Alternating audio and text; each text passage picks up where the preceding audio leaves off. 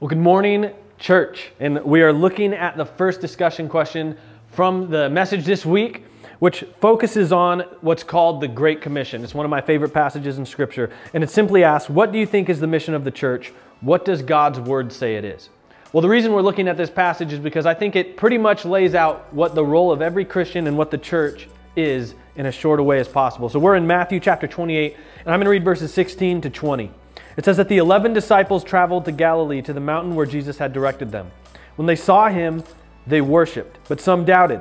Jesus came near and said to them, "All authority has been given to me in heaven and on earth.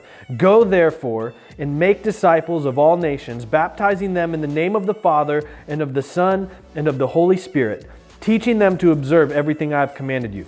And remember, I am with you always to the end of the age." Now that's definitely a sermon in itself, so I'm going to try and hit the main points I see here. When it comes to what the mission of the church is, you could sum it up by go and make disciples of all nations. Now what's confusing is we can sit there and go, okay, how do you do that? And fortunately, Jesus kind of lays it out in the rest of that passage. He says, first off, by baptizing them in the name of the Father, Son, and the Holy Spirit. The basic version of that we can take away is, it's simply sharing the gospel with people in our lives, helping them come to a knowledge, the basic knowledge of our faith, of what Jesus did on the cross. The fact that even though we're sinners, we messed up, that God made a way for us to have that relationship with Him restored. That Jesus dying on the cross can literally take the sin in our lives and it pays the debt. And the penalty for that debt is literally death.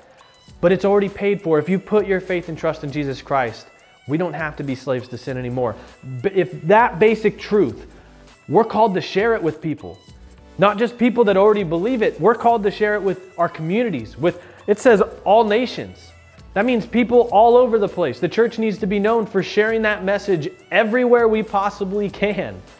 And so first and foremost, we share the gospel, helping people come to know Him. That the word we use for that in the church is evangelism. Going and sharing the gospel so that people can hear it and respond to it. Now the second part of making disciples is teaching them to observe everything I have commanded you. It's studying God's Word. The fancy word we use for that in the church is discipleship.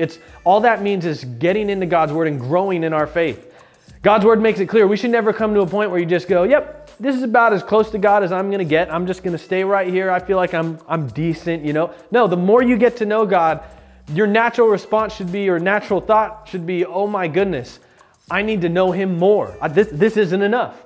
And we need to constantly be studying God's Word and trying to reflect Jesus better. When you first make that decision, when that evangelism has happened, you have become a believer, it's not just a sit back and just kind of, okay, now what? No, we study God's Word and we learn how to live it out in our lives better, and then we take it and share it with others. Last week, Pastor Brandon talked about sharing our testimony and sharing our faith. We need to practice that. That's not something that necessarily just comes natural to everybody. But God's Word makes it clear we're called to do it. So we need to practice what that looks like. And ways we do that are studying God's Word, of thinking through how God has impacted our lives. This is the church's mission, to tell others about Jesus and to help people grow closer to Jesus. The ways we do that are we come together and worship. We get together in smaller groups and dive into God's Word. We encourage each other to be in God's Word and encourage each other in living out our faith, because it's not always easy. Like Dr. John Jackson talked about, it's hard, especially when culture a lot of times is the opposite of what the Bible says we should do. So my hope and prayer is that you would take this charge to all believers, but especially to the church, and that we'd recognize just how important this gospel message is. It needs to be shared by us, and it needs to continue to impact us, helping us grow closer to the Lord every day. We'll see you again Thursday.